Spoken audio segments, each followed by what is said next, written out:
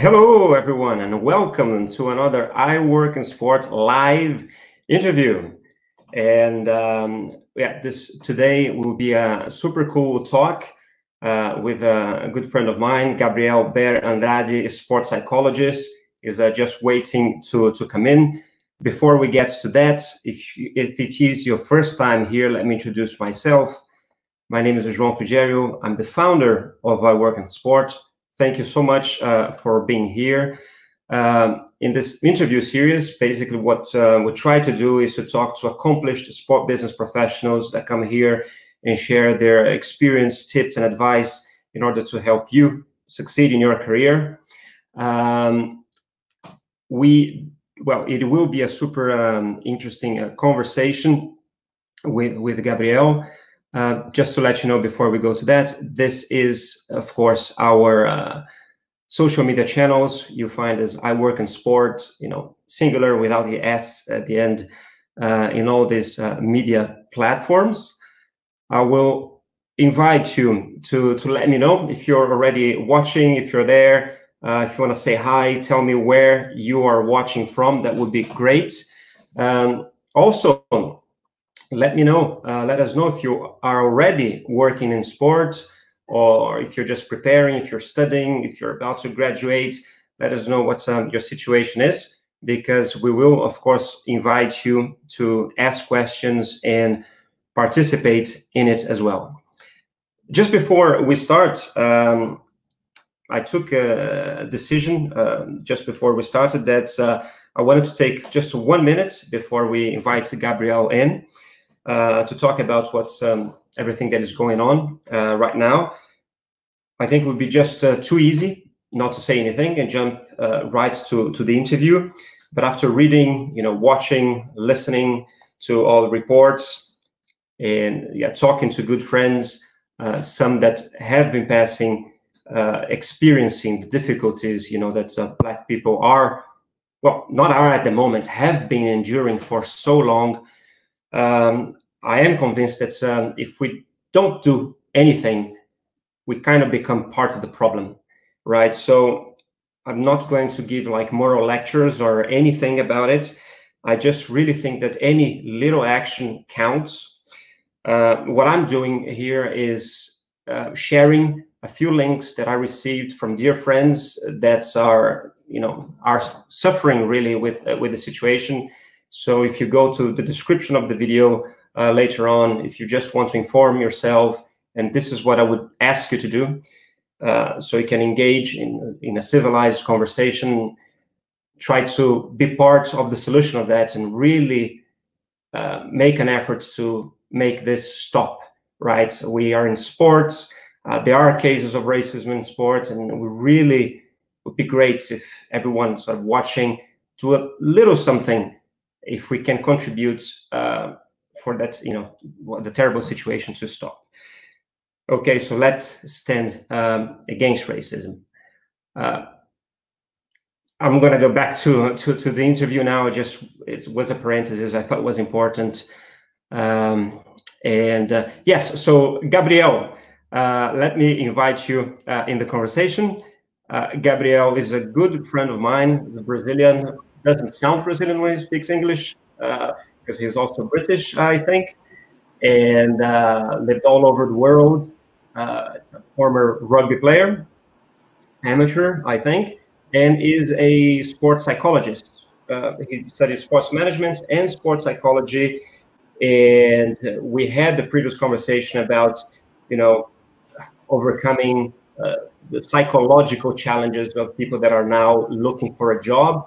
I thought it was super interesting the talk that we had, and decided to bring him in so he can share a lot of his knowledge about that topic.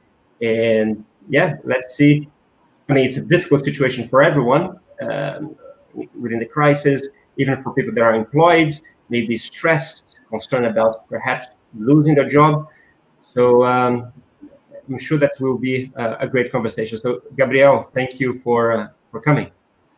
No problem. It's a pleasure to be here. Thank you very much. And also, I just want to say thank you for bringing the topic up of race beforehand, because it is a very important topic that we do need to engage in. Everybody does. But as you said, here we're going to be speaking more of careers and the psychological effects of not really being in a career at the moment and transitions. So I'm just going to give a bit of background, if that's okay, on myself. Yeah, that was actually going to be my first question. So if you can sort of introduce yourself, talk about your career, because one thing that I also want to let people know, and of course you're going to tell about it, is that you can actually bring experience on the two sides. You have your psychology degree, you have worked in that field, but you're also being a sports worker. I mean, working in events, so going from one job to another. So you also experienced a lot in many occasions that the challenges of being without a job and actually looking for the next step. So Gabriel, if you could actually give that background for us to start the conversation. Yeah, so I don't really have an official name for what I do. I call myself a sports nomad because in the past 10 years, I've worked 12 different major events between Olympic Games, World Cup, Commonwealth Games, African Games. And I'm always jumping from one to the other, a lot of times in different positions, in different roles.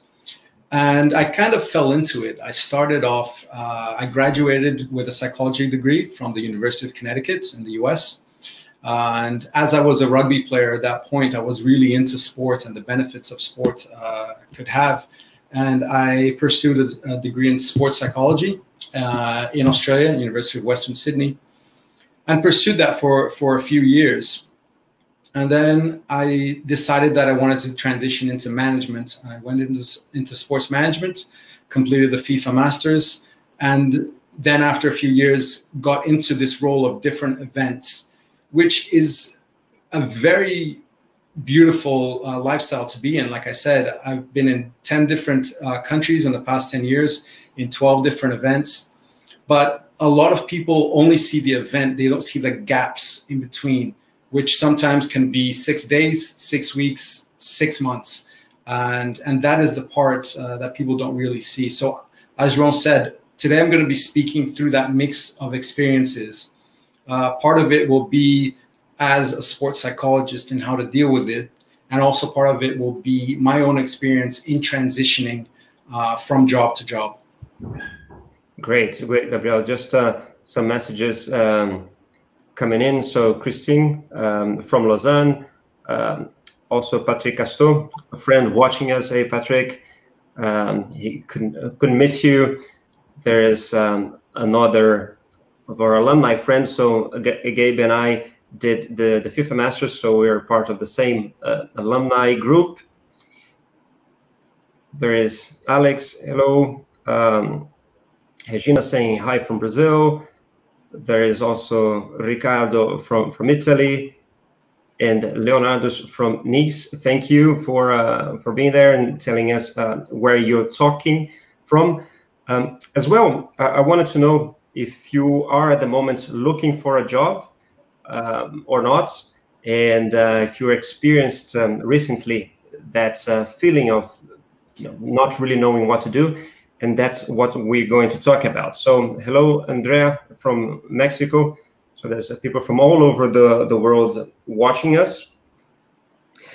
I would like to start, Gabriel, actually. I mean, as you mentioned, you've been going from one place to another. So if we could start straight from, I mean, sort of advice to people that are in that situation at the moment, not only about where do you find jobs and how to apply, it's not about how to do your CV, but actually how you prepare your mindset to deal with that difficult situation, and so you can eventually achieve what you want. Yeah, so that's a very interesting question. Like I said, I transition a lot between jobs, and people who are looking for a job, they're coming from somewhere else. They're transitioning as well. So either they have just recently graduated and then they're going to be looking for a job, or they had a job and maybe lost it, and then they're going to be looking for another job, or they want to leave it. So the way that I look at this a bit as a processing grief, because if we look at the word loss, when you lose something, it can be if you lose a loved one, if you lose a limb, if you lose an opportunity, all those things create grief. And sometimes losing a job, you have a sense of grief as well. It can be if you have a job for a long time and you lose it, you're losing a bit of your identity. Think about how you introduce yourself to someone. When you talk to someone that you first met, one of the first questions is, what do you do? And that is part of who you are. So in that process of grief, there's the traditional model that people like to use, the classic model of Kubler-Ross. They use 5 stages. And they call these 5 stages of grief anger, denial, pleading, depression, and acceptance. I don't particularly use this model. I like using it as an example. I think it's very good at recognizing these emotions that happen. But one of the misconceptions is that it's linear, that you go through these phases in that order: anger, denial, depression, etc. And then you reach acceptance at some point. It's not that easy because a lot of times you can bounce from one to the other. You can be in depression, move to anger, back to denial, back to depression. And sometimes acceptance is so difficult. So one of the important things is switching that acceptance into adjustment and adaptation, because you're in a new reality. When you have lost someone or something, you have a new reality and you need to adjust to it.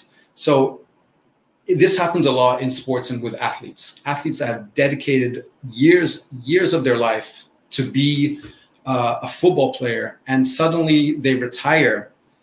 They lose that part of their identity. And it happens a lot with jobs as well. And with college students, you're no longer a college student. Now you're someone in the workforce. And it's quite important on how to deal with that situation in that adaptation. So one of the main important things of this adaptation and transition when you're in these gaps is to stay busy. Staying busy helps you adapt, helps you adjust, and staying busy in a variety of ways. Personally, which includes physically, mentally, and creatively, and professionally. So staying busy personally, it really helps you maintain mental well-being, a good mental health. Also physically to keep your physical health, but also creatively. If you've never tried to paint, to draw, to write, to sing, and you have the time now, you're in a period of transition, this is the time to do it, because it also is a healthy expression of what you're going through. And then trying to stay busy professionally. These days, there's so many talks that you can hear online, so many conferences, so many courses you can take. So it's very important for you to stay busy in those ways. So the most important thing, the key that I want you to get out of this is you don't have to accept the situation you're in, but you do have to adapt to it. Share with us some ways that you kept yourself busy when you were in that situation. So I know that you published a book. It's one of the things. So I don't know if everyone will have the time or the talent to go on and publish a book, but tell us about that experience a bit more. Yeah, so that was actually in between one of the bigger gaps that I had.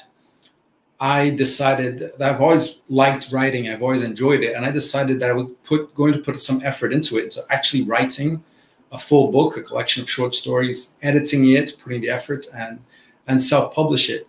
And that was very important for me because it gave me a sense of purpose. Because there was a lot of frustration when I was applying for jobs and I was getting rejection letters, or even worse, wasn't getting any letters back, wasn't getting any feedback. And that kept me busy. I kept having a goal. Okay, today I'm going to write this many chapters. Today I'm going to edit this. Today I'm going to do that. Rather than just be dwelling on what was happening in my job search, I had something that gave me joy, that I was doing, that was keeping me busy. It was keeping me mentally and creatively active. Cool, cool. One thing I want to talk about is preparing to do this interview. Actually, Gabe sent me an an essay, which at first when I saw that, well, I don't know if it was 8 or 11 pages or something. And I said, oh, I'm going to take a read at some other time. And so that's a lot. And then when I started, I couldn't stop reading. So that was top notch. I said to him that was too good. And since we just launched a new group on LinkedIn, by the way, you're all invited to participate. We have our LinkedIn page, iWorkinSport. It's the company page, but now we just launched a community, a group where everybody can contribute. And Gabriel already agreed to do so, publishing this essay there, which is super cool. So I recommend that you also read in depth. But anyway, so one of the aspects on the topics that you wrote there was about focusing in actual areas that you can control, right? And you mentioned someone I'd never heard of. It's apparently a surf psychologist, Richard Bennett, right? Can you maybe talk more about it? Because I thought that was super cool in your essay. Yeah, thanks. So I started when João asked me to start talking about this, and we were focusing mostly on the crisis caused by the pandemic, by COVID. And I was started to think, now that we're going from the first wave of the pandemic to the second wave of the pandemic, it really hit me that there's a metaphor here with actual waves. And when I was in Australia doing sports psychology, I met a sports psychologist called Richard Bennett, who wrote a book on surf psychology, called The Surfer's Mind. And it's an excellent read, even if you're not a surfer. I mean, I'm Brazilian, but I don't surf. I know that's odd, but I snowboard instead. But it's a very interesting book in the way that he speaks of how people should be interacting with the ocean as a surfer and what you can control in those situations. So if we look at it, I'm going to be using a lot of surfing metaphors, but I'll also be switching back to the point at hand, which is careers. Now, he uses these 4 aspects of control, which is mind, body, equipment, and ocean. And if we think of the mind, the body as the body, that one stays the same. But equipment, what do we have when you're going into a job, into an interview, into a new career? It's your experience and your knowledge and your education. So that's the equipment, which much like physical equipment, you need to work on and you need to improve. And then there's the ocean, which is what you need to interact with, which is the environment. It is everything around us. It's society. It's in particular the working environment that you want to get to, which is different if you want to get into marketing. It's different if you want to get into sports. It's different if you want to get into law and all those things. So that's the ocean. That's our environment. And if we start speaking of the mind, one very important thing is that you can control your mind. People sometimes forget this. People sometimes have been repeating so many things over in their heads for so many years that they forget that they can change the narrative that is going on through your mind, that you can change your attitude towards different situations. It is an aspect of yourself that you can always be in control of what's going on and how you react to different things. So regardless of what's going on around you, you can control your mind. But it's important to say that it's not that easy. It's not that easy, especially depending on the situation. When you're in situations that you don't feel you can control, your mind will be racing. But if you practice it in terms of relaxation and getting your mind in the right setting, you can control what's going on through your head. Now, sometimes people think, oh, but when I'm feeling anxious, I can't control it. Let's think about this for a second as we transition to the next one, which is the body. When you're feeling anxious, a lot of it is your body's response, is the butterflies in the pit of your stomach. So you might feel this when you're going into a job interview. You might feel nervous. You might feel anxious. And let's think about this the same way as if you're going bungee jumping. You're about to go jump off a cliff with just a big rubber band tied to your ankles. And there's going to be some adrenaline rushing through your body. And that's going to make you anxious. But is it really anxiety, or is it that you think that that's perception's anxiety? Because if the same person that's going bungee jumping, instead of looking at it as I'm nervous, this is risky, what if I fall? If they're looking at it as a new experience, if they're looking at it as something exciting, I'm going to get to fly for a few seconds, I'm going to be hanging here from a cliff. That anxiety, that adrenaline still builds, but you stop thinking of it as being anxious. You start thinking of it as excitement. And that's when sometimes your mind can reinterpret what is going on through your body. And it's very important for situations like when you go into a job interview, when you start feeling that anxiety, is switching the narrative into something of the excitement of the prospect of possibly getting a new job.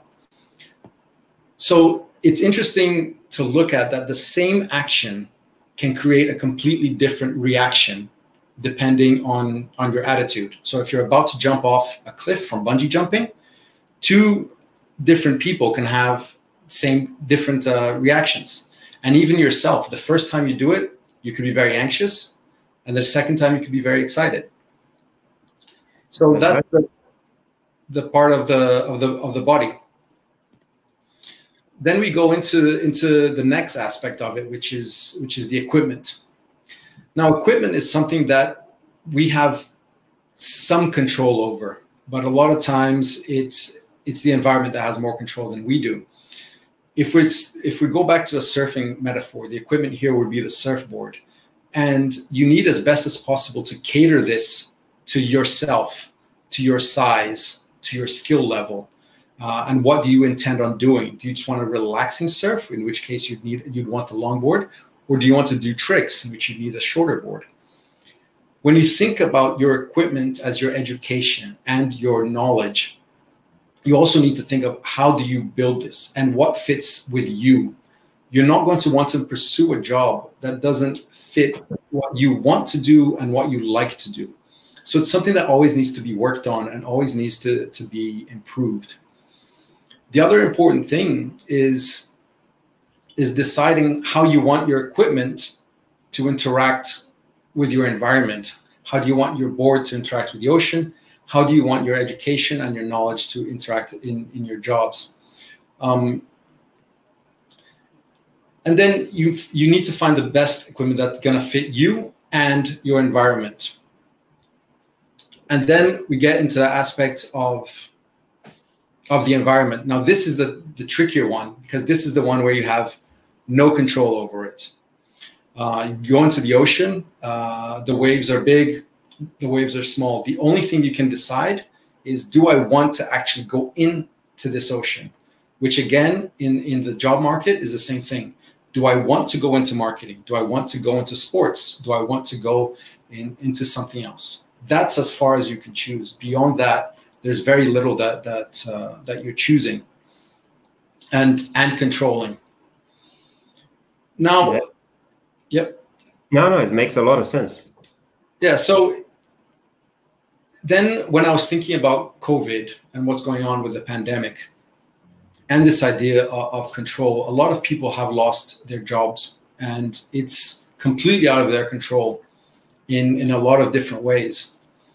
And this is very similar to when someone is surfing and all of a sudden they fall in and they get trapped under a wave, because it comes out. This came out of nowhere, and a lot of people who had very steady jobs all of a sudden lost them, and even people who were expecting to start new jobs haven't had that opportunity. And there is that sense that when it just happens, of that feeling of loss of control, which is the same, not exactly the same, but it's similar to when you're on a surfboard on the ocean and the wave knocks you over and you're out and under the water. Now, in this case, when you're under the water, the environment is pushing you around from one place to the other. Your equipment in this case, which is the surfboard, is who knows where. You have no control of where that is. And in this case, for example, your education and the knowledge that you have isn't really helping you because the situation is so out of control. And even your body, a lot of your body you don't have control over because you're being pushed around by these waves. But this is the important part. And what do you do? That's the thing. You need to remain calm, but the most important part to remain calm starts with your mind. As I said in the beginning, the mind is the part that you can control all the time. That is the part that you need to calm yourself. Because if you panic, if you lose control of your own mind, and for example, you forget to hold your breath, or you are so anxious that you don't think you can hold your breath any longer underwater, that's when you're going to have problems. If you remain calm and wait for the wave to pass, then you can reevaluate what's going on. So the most important thing in a crisis is to first regain control of your mind and what's going on in your head, to then start regaining control of the other aspects that you have some control of it. So this metaphor for me, I think fits very well in the idea of when the wave stops hitting you, you regain control of your body and you can swim up and look up. You need to reevaluate what's happening around you in your environment, and you need to reconsider. You need to think, look, actually the waves here are quite big. I don't think I can handle it, or there's something wrong. In this case, because it's something so big, so unknown, let's just say a big pile of trash came into the ocean and you can't be in that ocean anymore. So you need to reevaluate, where do you want to go? So you might need to step off the beach and try and find another one. So in this case, you might not work in the field that you want, but you need to go out and find another one. So it's very important when dealing with it, with the environment around you, is reevaluating the environment that you're in. And do I have the tools that I need to be in this environment? Are they still valid? So as I said before, in the adjustments, you reevaluate and you adjust. Sometimes you might not need it. Sometimes you might just have a bit of a change of strategy and you go back in. Sometimes you need to find a new ocean or new equipment. Yeah. So I think this is a strong metaphor, strong analogy. You can resonate even if you don't surf, like it's your case. And in fact, there are some comments about that here. So Lee Neil says that if you can't stop the waves, you can't stop, but you can learn how to surf. And Janelle comments on that as well. Nice analogy, Gabe. I can relate this. I was unable to start a new job due to COVID. Just have to focus on what you can control and be patient. Good to see you both. Good to see you, Janelle. Thank you for the comments. There's a few more that came through. So Ignatix asks, what is the name of your book? Well, actually, you can give again the name of the two books. The one that you just mentioned, this surf psychology, and then your own, which is not sports related. Yeah, so the book by Richard Bennett is The Surfer's Mind. It's on surf psychology. It's very good. So The Surfer's Mind. My book has absolutely nothing to do with any sport or psychology. It really was just me experimenting with it. It's called Dead Dodos Tell No Tales. And it's just a collection of short stories. It was really just an experiment to stay busy while I was trying to figure out my own plans, while I was readjusting and reevaluating my environment at that point. I always thought it was a great title for a rock album as well. There is Valeria watching us from Lausanne. Hi, Valeria. Vidya from Bali. And Mohammed Reza from Tehran. Great to have everyone there. There's another comment from Christine that just came. Love the surf analogy. So do I. Thank you, Christine. Actually, if you guys are enjoying, if you want to show your love to Gabriel, that actually it's quite late at night where he's at the moment. I don't know how late is that. You're in Tokyo, right? Yeah, it's only 10:30 at night. It's not too late. Only 10:30 at night, but great that you're spending that time with us. If you guys want to show your appreciation to Gabriel, hit that like button. He will love that. So will I. Gabriel, getting a bit more practical. You also in that document that you sent, mention an interesting and a very common situation that you mentioned as a catch-22, which is there's a point in your career whenever you're looking for a job, it's expected that you'll have some experience, at least some experience to start any job, apparently. But the problem is if you don't have an experience, you can't get that experience, so don't start the job.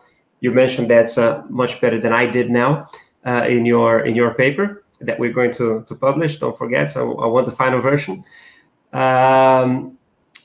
But maybe if you can elaborate more on that and actually share exactly what you're talking about and how you dealt with that situation. Yeah, so this was something that happened as soon as I finished my master's degree in sports psychology. When I was applying for jobs, a lot of people were looking for people with experience. But for me to get experience, I couldn't get experience because I didn't have experience. And it was a very frustrating moment in my life, especially a lot because I got a lot of the "you're overqualified" type of thing because I had a master's degree. So a lot of people said I was overqualified, which made no sense to me at the time. So in this catch-22, there's two things that I want to talk about here. And both I didn't really appreciate until many years later. One was appreciating the job I had then. So throughout my master's degree, I was a bartender. So I bartended a lot throughout my degree and also bartended quite a lot afterwards just to make ends meet while I was looking for that experience. And I didn't realize how much I learned about dealing with people and dealing with chaos working behind that bar. It was a backpacker bar in Bondi Beach in Australia, extremely rowdy, extremely busy. And I had to think quickly on my feet just in terms of organizationally. How do I serve all these people so quickly? How do I deal with all these people and dealing with people in general? So one thing people don't appreciate in relation to experience are experiences that you have. Because of the perception that people have, they think, oh, a bartender, there's no brain work involved. But there is a lot of different situations that you have in that. So you need to appreciate a bit of the experiences that you currently have.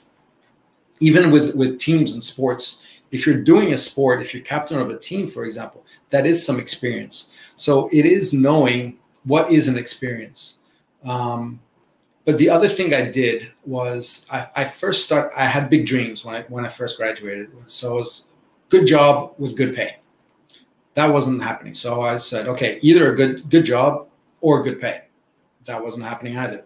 So I went for an okay job and zero pay. I ended up volunteering. So I volunteered for the Australian Commonwealth Games Federation. They were going to host the 2006 Commonwealth Games, and they sent volunteers out to all the Commonwealth countries of the Commonwealth of the world. And I ended up in Zambia as a volunteer. And it was an interesting experience because they weren't too sure what they wanted me to do. I wasn't too sure what I should be doing. But we ended up meeting somewhere in the middle, and it became quite a good experience to do that. So as I was saying before, this is one of that key as well, staying busy. If you stay busy actively, things will eventually start coming together. So I started adding all those little experiences together. And as I said, it took me a few years to really fully appreciate everything that I had gone through. But after that experience, things started falling back into place little by little.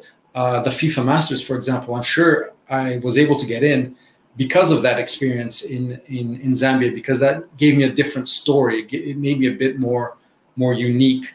So if you're in a position now that you can't have a job, go out and volunteer.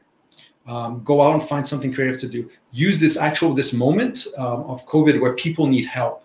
If you can make masks out of 3D printers, if you can help do shopping for the elderly people in your building, something like that. Have a story. Have it because an experience doesn't mean a job. It means an experience, something that you're doing, something that you tell. So stay busy, volunteer, and have a story. And tell it. Hmm? And tell it. And tell it, exactly. And tell it. Don't just keep it to yourself. And well, you touched on I think what Bernardo's here commented or asked, really, how can we convince ourselves to make a first step in sports industry? Because sometimes we feel that we don't fit anywhere around this industry because of lack of experience. I think that you pretty much talked about it. Anything else that you would like to add? So. No, the good thing about sports is they're always looking for volunteers. Most sport events are not necessarily run by volunteers, but they rely a lot on volunteers to help. And you can start with small steps. Even if you've never done a sport in your life, people welcome the volunteers. The most important thing is going in with energy. And energy isn't something that you need to be running around all the time. I've had volunteers. I had a volunteer in Toronto. She was close to 90 years old, if I'm not mistaken. I think she was 85. And she was one of the most energetic people there was. Like, she couldn't get to places quickly, but she was very willing, and energy that just resonated from her. I remember they had to carry the boxes with the athlete's equipment, each athlete, and someone had assigned her by mistake because they didn't look at the age. They just saw the names and they assigned her to that, and she very happily went there with the box. And someone said to me, "Oh my goodness, Betty has a box. You know, we should take it from her." And I looked at her and I said, "I'm not going to take that from her. Look at her. She's ready, willing, and able to go." And she did as much as she could. So, like I said, you might not have any experience in the sport. Just go in there with an open mind and energy, and they should embrace you. But it's not all fun and games either, right? There can be a lot of frustration. Is that correct? Yeah. I loved what you said. Have a story. Thank you for following us, Ines. Let's talk about also the other side, that people think, they're gonna go to sports events, and of course there's going to be a lot of work, but I mean, it's sports, it's fun and games, but that can be very frustrating sometimes as well. Yeah, so there's two things here when we speak of frustration. There's the frustration that's happening now, and then there's the frustrations that you carry with you, which are two very different things. I think the one that is worse is the one that you carry with you, because you have no we can't see into the future, but the thing is, you also can't look into an alternate past. Like I said, I regretted my decision to go to Zambia for actually a few years, because after that things happened really slowly, and I thought I could have progressed quicker. And the problem with that is that I glorified a past that never happened. I thought, oh, if I had just stayed in Australia, I would have eventually gotten a job, and I would have eventually ended up with a team, and I would have eventually done this. But what happened was, I went to Zambia, I did that experience, went back to Australia, ended up back to bartending, struggling to make ends meet again, and slowly getting a bit more psychology clients, slowly getting involved in more events. So for a long time, I regretted that, until a few years later, I got into the FIFA Masters because of that Zambia experience. And then a few years after that, I was offered a job at my first Olympic Games in London as the Africa coordinator, which I am absolutely sure I wouldn't have gotten if I had not worked in Zambia with the National Olympic Committee of Zambia. So it was an experience that took me a few years to really appreciate what it was. So when you're looking back at your frustrations, because a lot of us have been through frustrating moments, don't glorify it. Don't imagine that it would have been beautiful if you had made a different decision.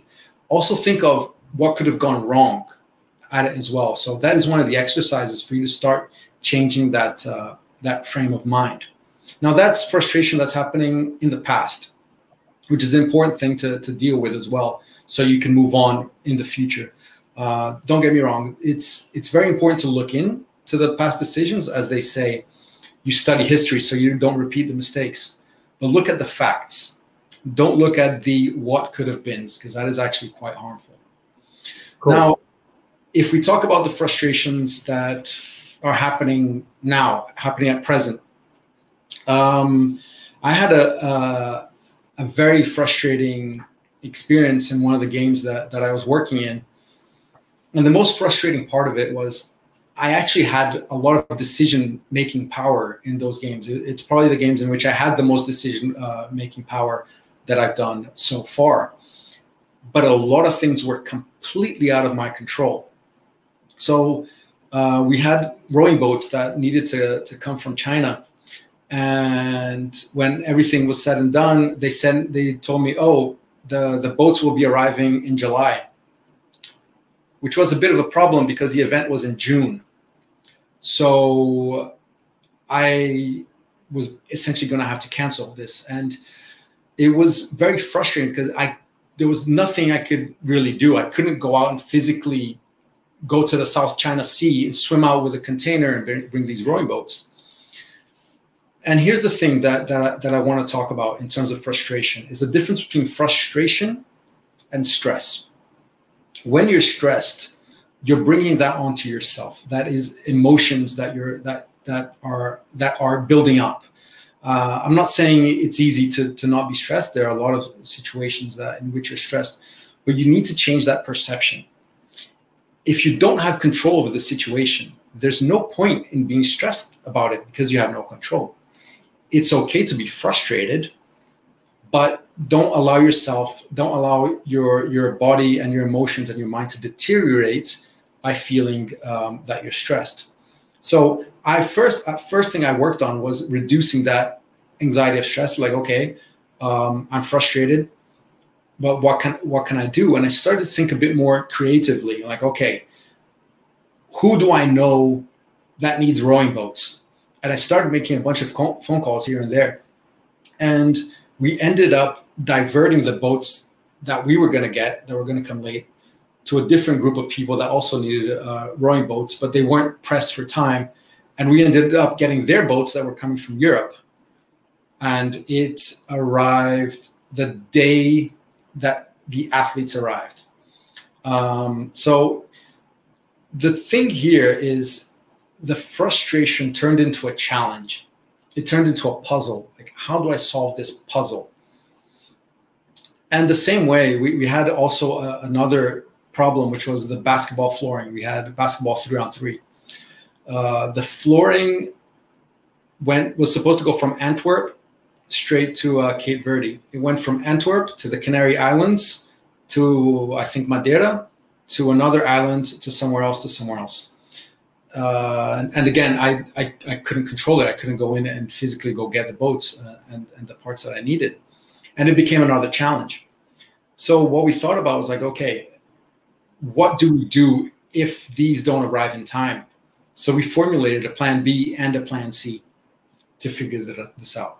So what I'm saying is, frustrations, you need to look at them as challenges, as puzzles for you to solve. Don't allow it to eventually become into stress. Like I said, you're stressing about things that you can't control. And if you can control it, then also there's no use stressing about it because you can do something about it and try and find a solution. So look at these frustrations as challenges and be solution-based rather than problem-based. Don't look at what the problem is. Look, okay, what is the solution? How do we find a solution? Cool. Well, that's a great advice. Very wise. I totally agree with that. But sorry, just one thing that I want to say, just in terms of, think about sports and the sense of satisfaction when you see your favorite team winning a difficult game. So the favorite, I'm sure the favorite memory you have of a competition that you were in or that you saw wasn't the easy one. It wasn't the one that you won 10-0.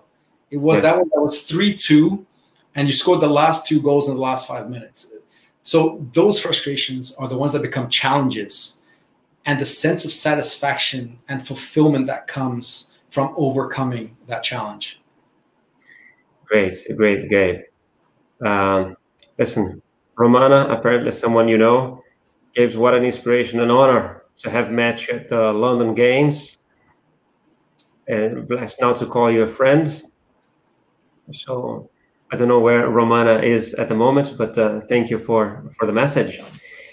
Gabe, I mean, every crisis is in a way different, and they have some similarities and differences. But in terms of how you deal with the prospects of unemployment, are all crises the same in that aspect, or should the current one be treated differently? So they're all different. Again, if we go back to that surfing metaphor, that wave, every wave that crashes on you is different. It can be a big wave, it can be a small wave. You could have fallen because of the wind. There could have been a fish that came out and hit your board and fell in. The most important thing is the evaluation of that crisis, and what do you need to change, and what do you need to adjust and adapt to that crisis. The one that we're in now is one that is very unique, because it's one that is around the world. It's one that's global. It's one that everybody recognizes. So it's going to be very interesting, the job market for the next couple of years, because it's going to be interesting to see how many employers actually ask, what did you do during the pandemic? I know if next time I hire someone, if it's within the next couple of years, I'm going to ask that, because I think what the people do now really says a lot about who they are and the potential that they have given limited resources. So were they creative? Did they try to improve themselves? Did they try and help others? And this is really where that have a story becomes very important, because right now a lot of people are going to have a months long gap in their CV. But you don't need to have that gap if you're doing something, if you have a story to tell. There is something very interesting to say, depending on how you're dealing with it, in which you can put in a cover letter, in which you can put on a CV. And that's one thing that we also need to rethink, the way we think of CVs and cover letters. It doesn't just have to be, my job was this and I did this. It can be, I couldn't get into the job industry because the COVID-19 pandemic started. However, I proactively volunteered at a hospital. I proactively made gel in my bathtub. I started learning French so I could work in this industry. I started watching these things. I started improving myself. I lost 50 kilos. Whatever it is, whatever you did, have that be a story. And the other thing I want to mention is some people say, oh, I got lucky when I got this job, which luck I always find is an interesting term. The way I see luck is when preparation and opportunity meet. When the opportunity arrives, you need to be prepared to take it, to take that opportunity.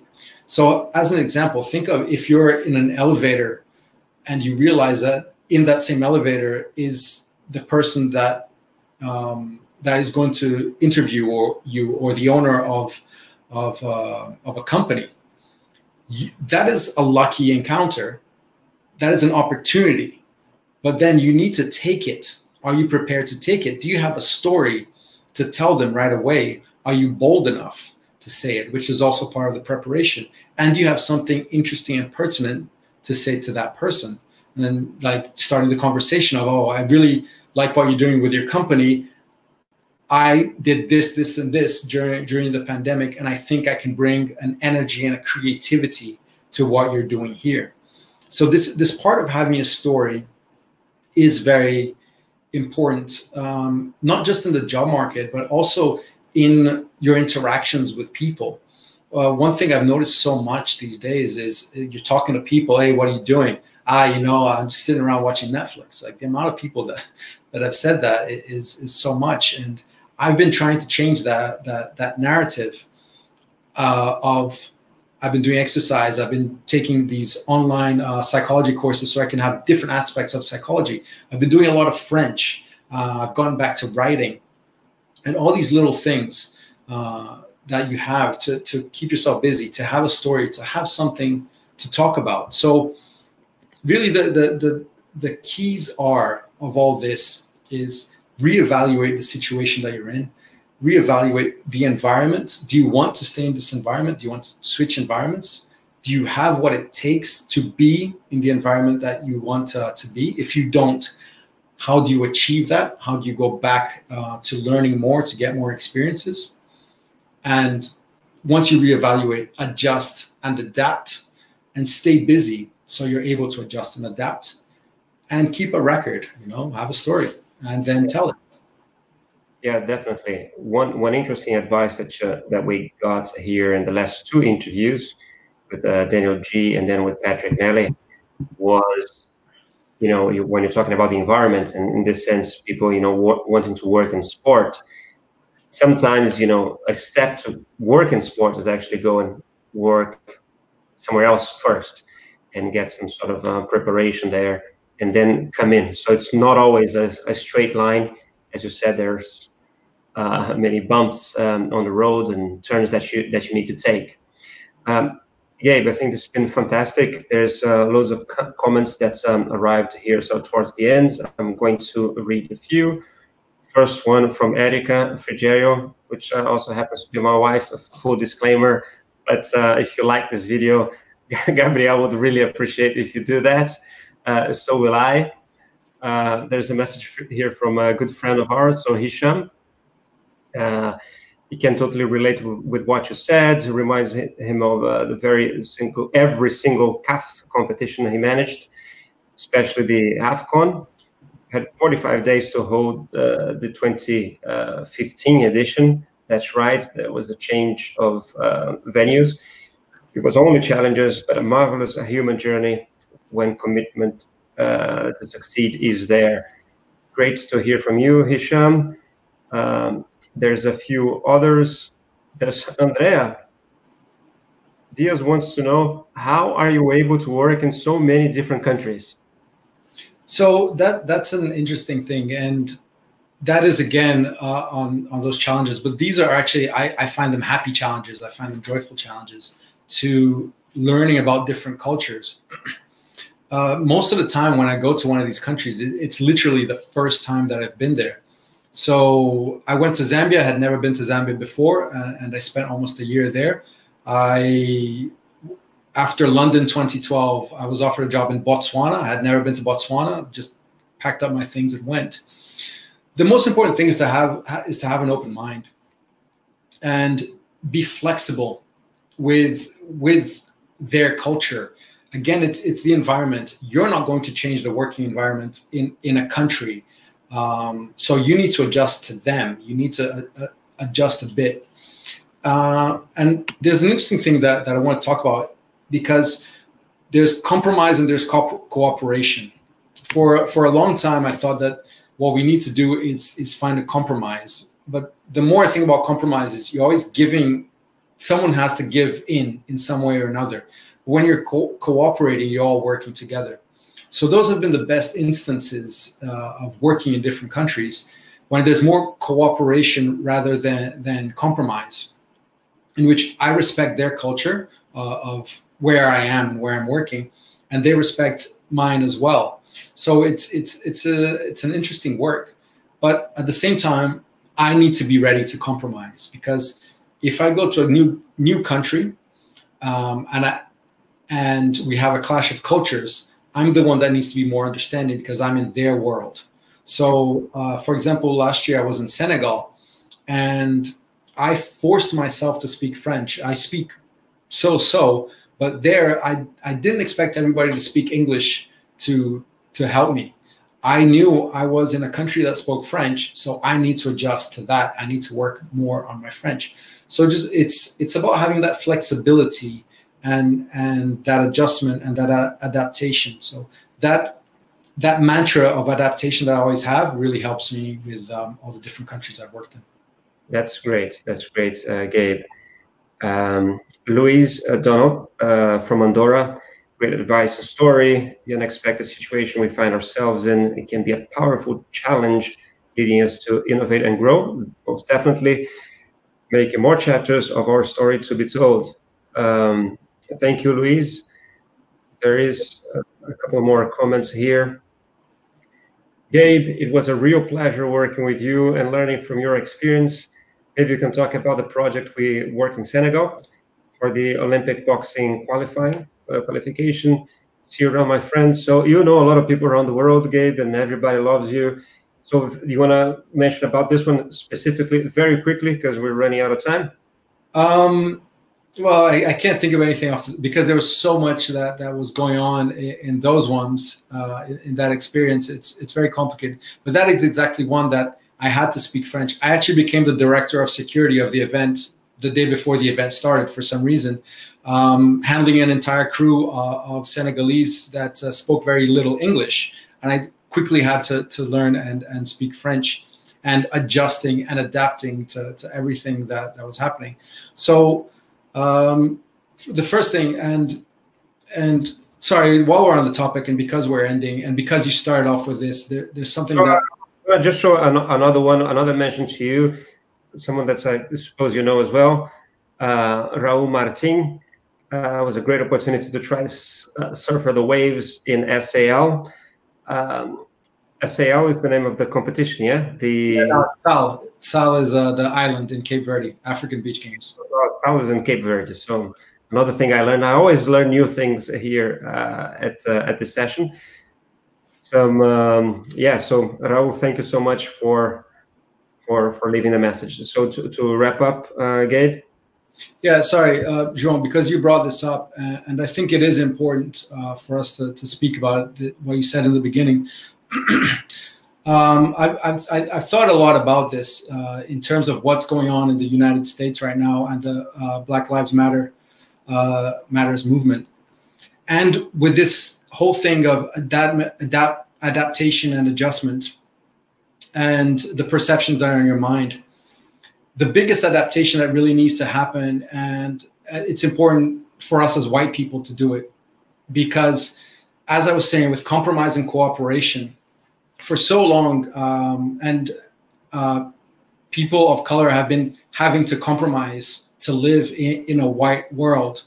And that's what's happened now, is they've realized that they don't have that cooperation, and that's what needs to happen.